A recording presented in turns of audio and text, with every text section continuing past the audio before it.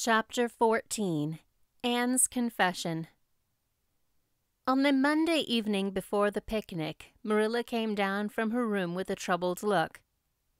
"Anne," she said to that small personage who was shelling peas by the spotless table and singing Nellie of the Hazel Dell with a vigor and expression that did credit to Diana's teaching. "Did you see anything of my amethyst brooch? I thought I stuck it into my pincushion when I came home from church yesterday evening, but I can't find it anywhere." I saw it this afternoon when you were away at the Aid Society," said Anne, a little slowly. "I was passing your door when I saw it on the cushion, so I went in to look at it." "Did you touch it?" said Marilla sternly. "Yes," admitted Anne. "I took it up and pinned it on my breast just to see how it would look." "You had no business to do anything of the sort. It's very wrong in a little girl to meddle. You shouldn't have gone into my room in the first place, and you shouldn't have touched a brooch that didn't belong to you in the second. Where did you put it?" "Oh, I put it back on the bureau. I hadn't it on a minute. Truly, I didn't mean to meddle, Marilla. I didn't think about it being wrong to go in and try on the brooch. But I see now that it was, and I'll never do it again. That's one good thing about me. I never do the same naughty thing twice." "You didn't put it back," said Marilla. "That brooch isn't anywhere on the bureau. You've taken it out or something, Anne." "I did put it back," said Anne quickly. Pertly, Marilla thought. "I don't just remember whether I stuck it in on the pincushion or laid it in the china tray, but I'm perfectly certain I put it back." "I'll go and have another look," said Marilla, determining to be just. "If you put that brooch back, it's still there. If it isn't, I'll know you didn't, that's all." Marilla went to her room and made a thorough search, not only over the bureau, but in every other place she thought the brooch might possibly be. It was not to be found, and she returned to the kitchen. "Anne, the brooch is gone. By your own admission, you were the last person to handle it. Now what have you done with it? Tell me the truth at once. Did you take it out and lose it?"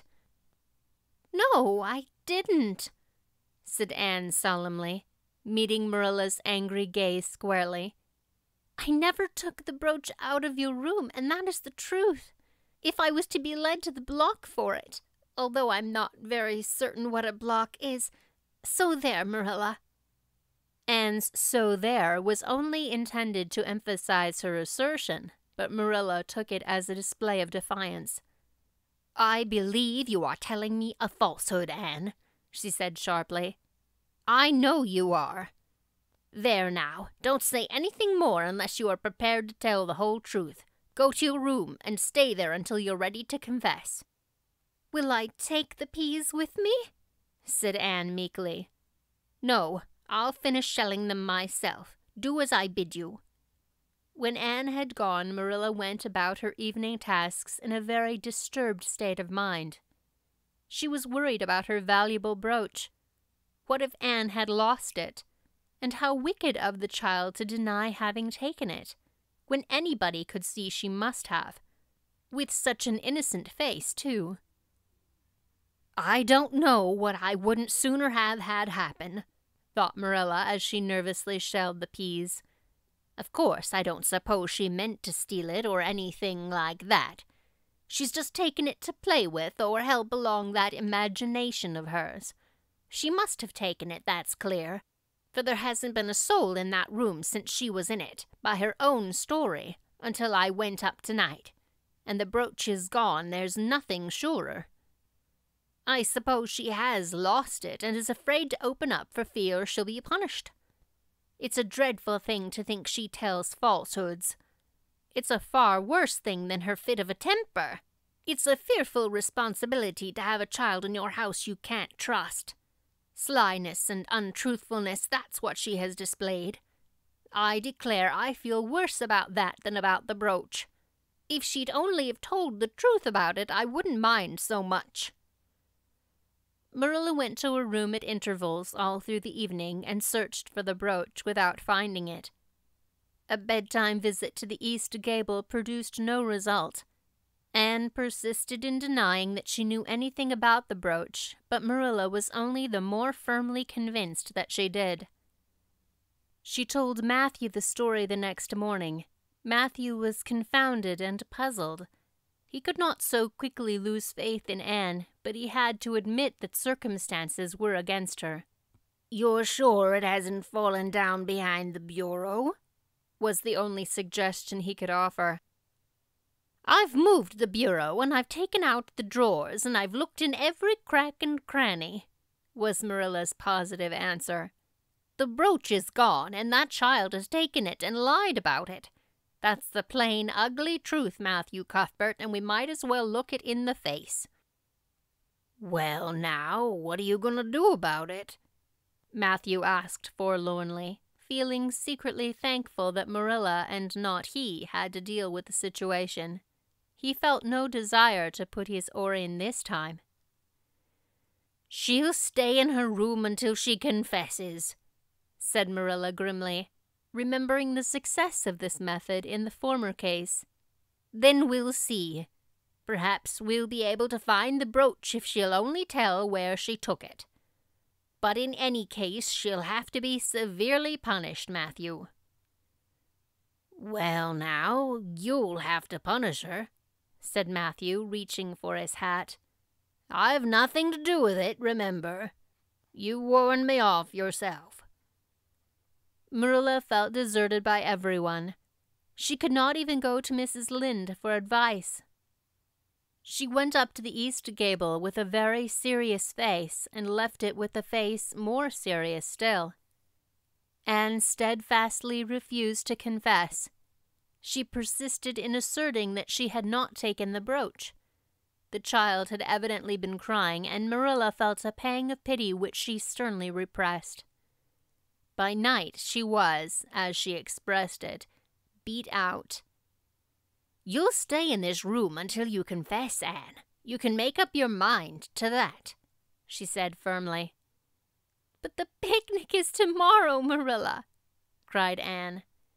"You won't keep me from going to that, will you? You'll just let me out for the afternoon, won't you? Then I'll stay here as long as you like afterwards cheerfully, but I must go to the picnic."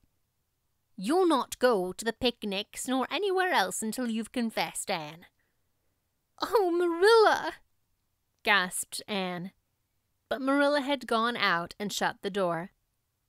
Wednesday morning dawned as bright and fair as if expressly made to order for the picnic. Birds sang around Green Gables. The Madonna lilies in the garden sent out whiffs of perfume that entered in on viewless winds at every door and window, and wandered through halls and rooms like spirits of benediction. The birches in the hollow waved joyful hands as if watching for Anne's usual morning greeting from the east gable. But Anne was not at her window. When Marilla took her breakfast up to her, she found the child sitting primly on her bed, pale and resolute, with tight-shut lips and gleaming eyes. "Marilla, I'm ready to confess." Ah, Marilla laid down her tray. Once again her method had succeeded, but her success was very bitter to her. "Let me hear what you have to say, then, Anne." "I took the amethyst brooch," said Anne, as if repeating a lesson she had learned. "I took it just as you said. I didn't mean to take it when I went in, but it did look so beautiful, Marilla, when I pinned it on my breast that I was overcome by an irresistible temptation. I imagined how perfectly thrilling it would be to take it to Idlewild and play I was the Lady Cordelia Fitzgerald. It would be so much easier to imagine I was the Lady Cordelia if I had a real amethyst brooch on. Diana and I made necklaces of roseberries, but what are roseberries compared to amethysts? So I took the brooch. I thought I could put it back before you came home. I went all the way around by the road to lengthen out the time. When I was going over the bridge across the Lake of Shining Waters, I took the brooch off to have another look at it. Oh, how it did shine in the sunlight. And then, when I was leaning over the bridge, it just slipped through my fingers, so, and went down, down, down, all purpley sparkling, and sank forevermore beneath the lake of shining waters. And that's the best I can do at confessing, Marilla." Marilla felt hot anger surge up into her heart again. This child had taken and lost her treasured amethyst brooch, and now sat there calmly reciting the details thereof without the least apparent compunction or repentance. "Anne, this is terrible," she said, trying to speak calmly. "You are the very wickedest girl I have ever heard of." "Yes, I suppose I am," agreed Anne tranquilly. "And I know I'll have to be punished. It'll be your duty to punish me, Marilla. Won't you please get it over right off, because I'd like to go to the picnic with nothing on my mind." "Picnic indeed! You'll go to no picnic today, Anne Shirley. That shall be your punishment. And it isn't half severe enough either for what you've done." "Not go to the picnic!" Anne sprang to her feet and clutched Marilla's hand. "But you promised me I might. Oh, Marilla, I must go to the picnic. That was why I confessed. Punish me any way you like but that. Oh, Marilla, please, please let me go to the picnic. Think of the ice cream. For anything you know, I may never have a chance to taste ice cream again." Marilla disengaged Anne's clinging hands stonily. "You needn't plead, Anne. You are not going to the picnic, and that's final. No, not a word."